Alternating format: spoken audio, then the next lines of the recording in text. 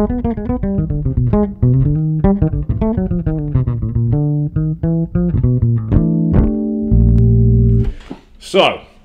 I said some time ago I'd do a part 2 on the walking bass stuff, so here we go. So here's something that is like really important, and people don't talk about this enough. I'm going to do like a series of walking stuff to actually be purchased off my website, but I'll give you a couple of pointers because it's cool things to get into. So one of the things is thinking about sound, you know, and a lot of the time when people play walking lines, they often play really short staccato notes, which is odd because you think about an upright. Generally an upright bass plays long notes when it's walking, you know, and that sustain and that woodiness and the bloom or blossom of the note is very cool. So I was just blowing through a little B-flat blues there, so we'll do this in the key of B-flat. Let's get away from C. All right, so check it out. So if I'm playing walking line, I'm set the camera up so you can really see my plucking hand clearly here, right? So if you check this out, listen to the difference in sound if I go like this. 1, 2, 1, 2, 3, 4.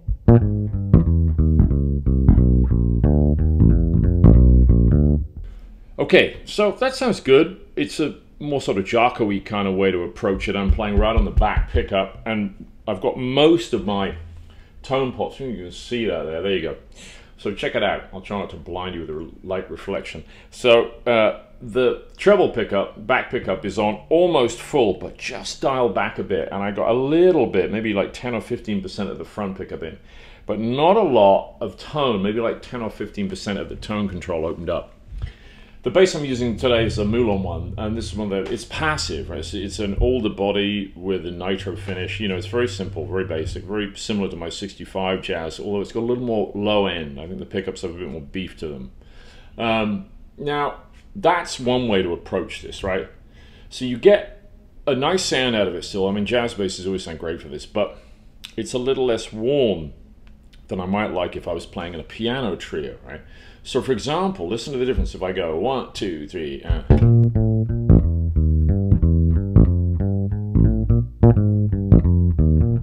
Now, I'm also putting these skips in. I'm doing this, I'm overdoing this, but when you hear those skips, they're a nice feature, but not when they're done too much. So that's the other thing. Be aware of how intrusive that can be. However, check this out. 1, 2, 1, 2, 3,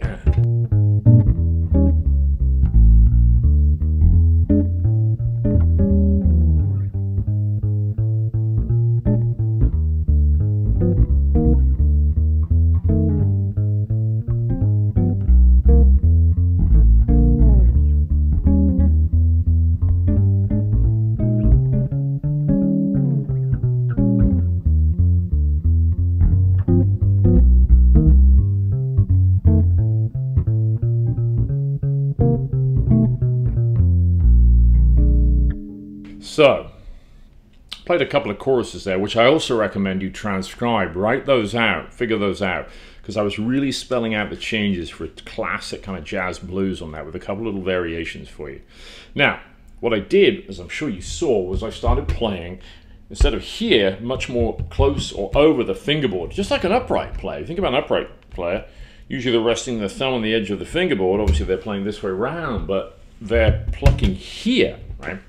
Now, I didn't change. You could see this video is all straight through. I'm not one of those guys that shoots like 20 seconds and then has to edit it most of the time. Right? I like to shoot stuff as much as I can straight through so it's kind of real. I hate that thing where you feel somebody can't really execute anything without like putting it together in 10-second things. Or worse, they mime on video and they're like miming along to something they recorded earlier. So I like to keep this as honest and real as possible because that's kind of the point of jazz, really. So what I was doing was I just moved my hand to here.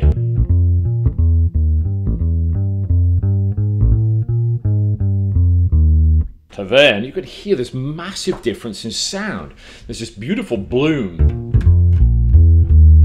to the note now. And you imagine that playing with a piano, an acoustic piano, it blends really well. It's less intrusive, you know. One of the things I used to play a lot with a couple of very talented piano players, especially when I lived back in England, one of whom had worked with Van Morrison and different things, which was very, you know, like kind of different to the sort of fusion and progressive rock and some of the stuff I got known for doing. And he said to me after one gig, he goes, man, you sound like an acoustic bass. How do you get that sound out of the electric?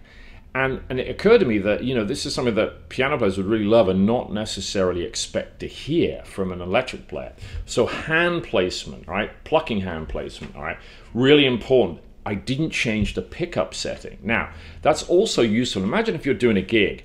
Here's a really good practical example. Let's say you're trading fours. Trading fours is like trading 4-bar sections of a tune with another musician. And sometimes the bass player will jump in the mix on this too.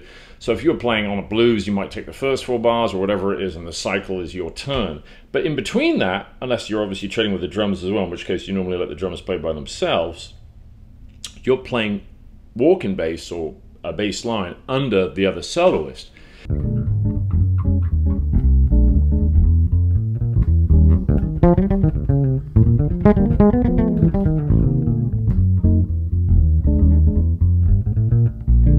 See what I mean? I went right from playing like that, which is like, you know, perfect sound for blowing, nice lot of punch to it, clarity, but not too tinny.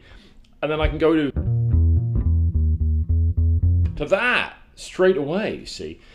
This is like gold. So really I would sort of encourage you to experiment with that, right?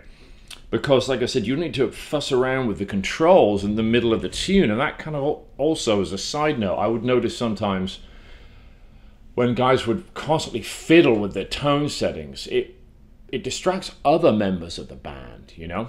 So if you settle on a tone that works, but then use your hand position, wow, it's really a huge moment, all right? Plus, your fretting hand, and obviously this applies to fretless, I mean, too, per se, also can play a part in your sound. You think about if you pluck every note and you're articulating here in the same way, it gives you a certain thing. But sometimes what I'll do, not always, but check this out.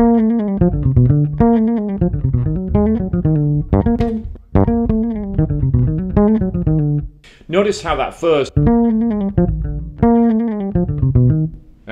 I'm coming down through a C minor here. So this is over this chord. To a B7, like that. This is really a 2/5, like that. A 1, 2, 3, 4, like the last, you know, couple of bars of the blues, for example. So I'm also using this hand to alter sound, tone, right? So hand position. And also like articulation, massive. Now, something else I tend to do on upright. A lot of the time I'll nag my students to alternate fingers, plucking fingers, right? On the plucking out, obviously. But sometimes, and I might have done it then, it's a subconscious thing, but I'll play some notes with one finger. And it may often be the middle, you know, like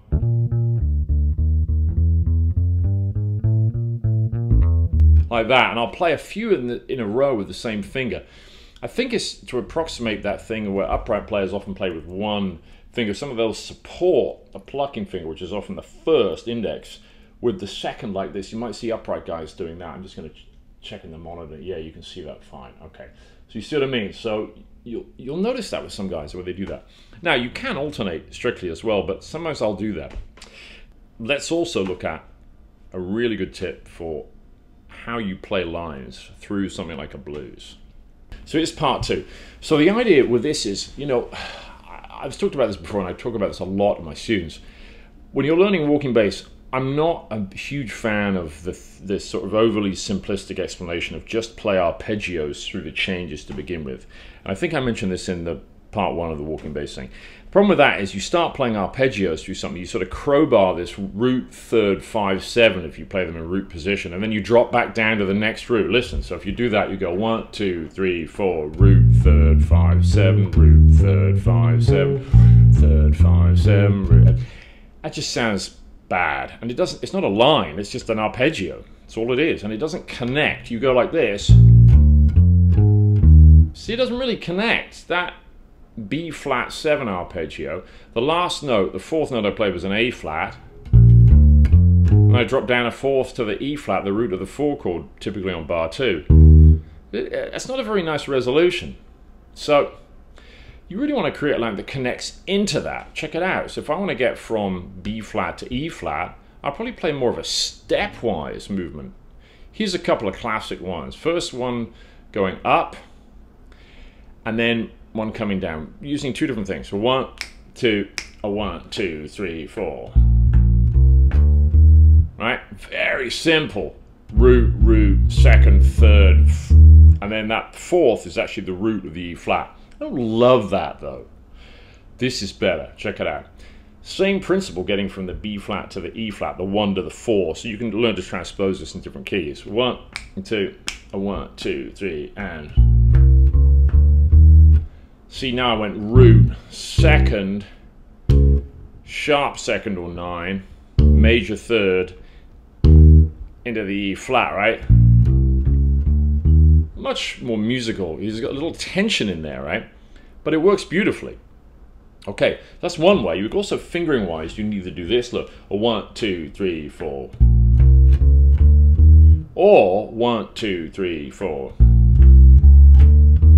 Why I like that is then I can play another line ascending back up into the B flat with very simple fingering. Look, 1, 2, 3, 4, B flat, E flat, B flat. Those are the roots of the chords I navigated. 1, 2, 3, 4. See what I mean? That works really great. So I'm just going from a B flat 7 to an E flat 7 and back to a B flat, right? That's all I'm doing, okay? Now, the line, what did it do? It ascended. It didn't go like this. This is another option, but I don't love this so much. 1, 2, 3, 4. It's not bad, but you see the line goes up and then down, 1 bar of each. It's okay because there's some chromatic tension in that, which makes it work. But the other line continued ascending. So you have this, not like a sine wave thing, but you have this continual ascending graph thing like that. I like that. Listen, 1, 2, 3, and.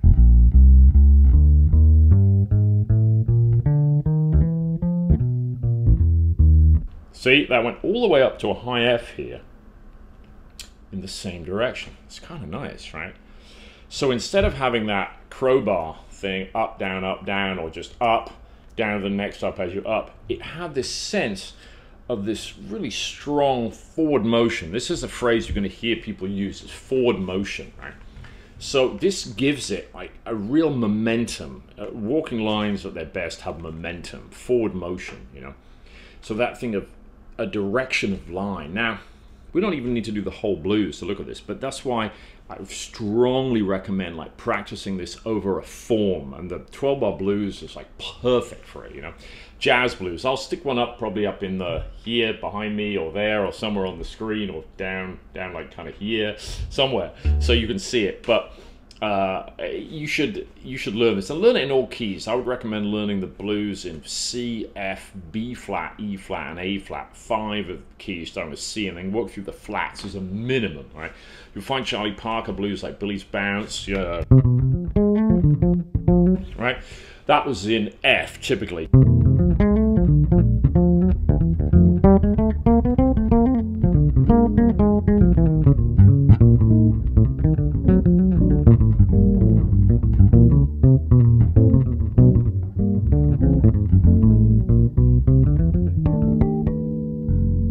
That's in F. So that's a really good one to learn. So that comes to my last point on this. Nothing to do with walking bass, but a little tip that is essential. Goal, again. Learn melodies, all right? Learn the heads to at least 3, 4, minimum. Jazz blues, you can learn so much about melodic content to lines, you know. The genius of Charlie Parker and that opening line on Billy's Bounce, that funky, super greasy when he slides up like this, that, he's going from the sharp 9 or minor third, but it's sharp 9 technically, up into the major third of this F7. It's like, oh my God, it's so hip, right? Another one would be Straight No Chaser, Thelonious Monk. I think that was originally in B flat, but in F it would be, I mean, listen to that. That's so funky. Now, obviously that's scanning that note, the A flat, is actually the flat 7 of the 4 chord, B flat if we're playing in F. But it's also, the ear tends to hear it still as being around that F tonality, so it has that sharp 9 or flat 3rd blue note flavor, doesn't it?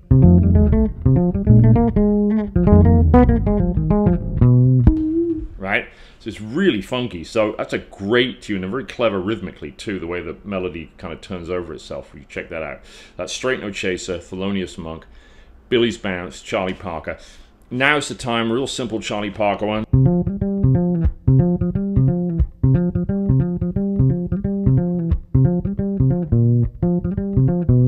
But it's just cool, and that little bit, that's outlining when it goes to bars 5 and 6, when it goes to the 4 chord, and then the sharp 4 diminished. It's so cool, and Parker just does that with the notes F to B flat and F to B natural. You're going to see how simple sometimes these things are, but how they outline the changes, which can also inform your walking lines and soloing, right? Another killer blues. Does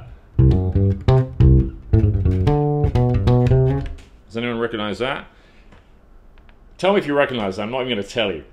Let's see if you can recognize. I'll give you a clue. It's written by a great saxophone player called Joe Henderson, and the turnaround was something of a sort of new development in the blues. You didn't see this sequence so much. The turnaround is originally, I think, in C. This one goes C7, then down a minor third to A7, then G flat 7, and then E flat 7, then back to C, like through a diminished cycle, right? Minor thirds down. It's very cool. So, Joe Henderson Blues, Billy's Bounce, Straight Note Chaser, Now's the Time, Ten of Madness is great by Sonny Rollins. You know, it's super cool. It has a great 2-5 lick in it. So if you were playing this in B flat, which I think was the original key, but the turnaround lick on the 2-5-1 on the last 4 bars again. So many great things to get out of these melodies, you know. I wrote a blues which is on my site too, on my website. If you're interested, it's Blues Etude.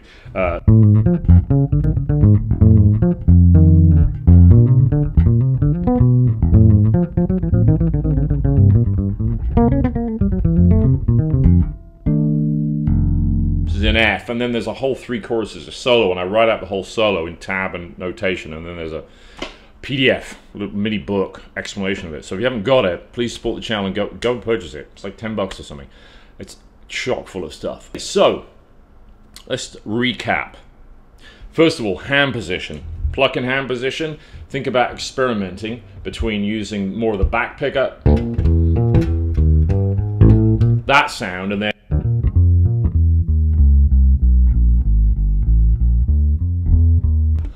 playing over the fingerboard, right? Really exaggerating that to begin with, right? Long notes, legato, yeah? Secondly, that thing of being able to move between the back pickup, perhaps when you're playing a melody or blowing over the changes, and then walking, moving back to more of that upright vibe sound by playing closer to the fingerboard, right? Pickup selection is not as critical as hand placement in this, all right? That's the cool thing about it. You don't have to worry about fiddling around with the controls and going back and forth. Once you've got it set up to a nice sound, you're dialed because you're just using the hand position, right? Then the other thing was fretting hand ideas, right?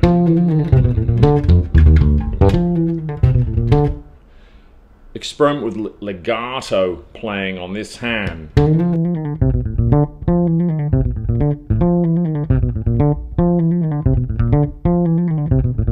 Remember what I was saying to you earlier about that thing about being able to do stuff in real time, not practicing it and then kind of putting up 20 seconds of a YouTube thing and then waiting till you get your next best take.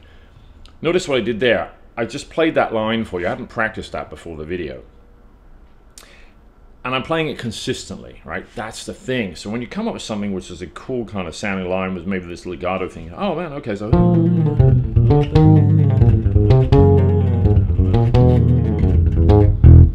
Notice how it's pretty consistent doing that, right?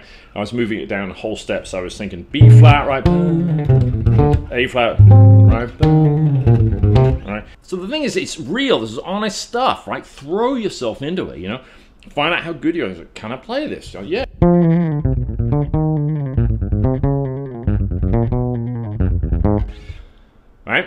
Notice I'm putting a little push on that, right? And again, what I want is a little attack sometimes. So that first note, 1, 2, 1, 2, 3.